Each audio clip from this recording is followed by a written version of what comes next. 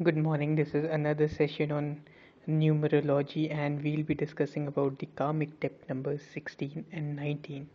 In my previous videos, I have already discussed about the other two karmic numbers, which are 13 and 14, and in this, I'll be discussing about karmic depth numbers 16 and 19.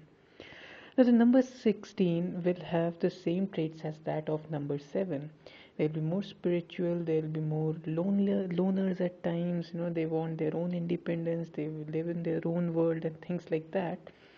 But they are even very spiritual, they're very intuitive, they're very intellectual, and all these kind of things are a lot in 16s. But the problem is the ego, especially in the karmic depth number 16, the ego is very high. The person feels that he's too, he feels the world is inferior, and he has that supremacy, that superiority complex at times. And that's why the 16 feels, he's bigger, or he's much important than others, he's much beyond others, and things like that.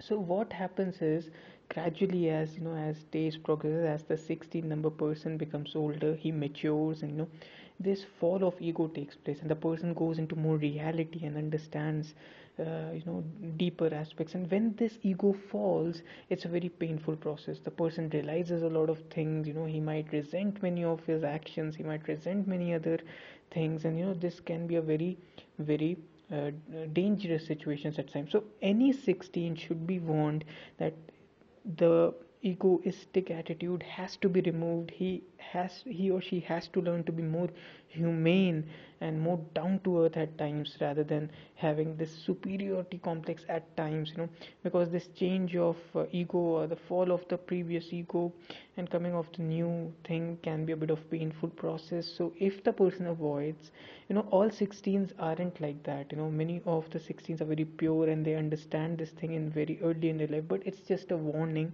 that any 16 who is a bit egoistic should be more down to earth. Though you are superior, though you are intellectually very advanced, but nevertheless you have to be more humane and more down to earth. Now, coming to the number 19th, or the karmic depth number 19. Now, these people tend to be, very loners at times. They might face a lot of struggles, but they like to face it alone, and they'll have a lot of yeah, a lot of struggles and all they have, which they have to face alone. But what happens is, because these people, they tend to not take advice of others. As we know, 19 will round off to 1 plus 9 equal to 10, 1 plus 0 1. So they are more leaders, they do not want advice of others. But because of this, that can be a trouble, and the struggle can even be more accentuated. In a way, what it means is, 19 will be faced with a lot of obstacles, with a lot of problems, and the person will like to face them alone. But it is highly recommended that he takes, or she takes, the help of others and sort things out and improve, and take the help of others, the advice of others. The person should not be very adamant of only following his or her advice. Right, so we discussed about the 16 and the 19 karmic depth numbers. Right, hopefully you understood a lot.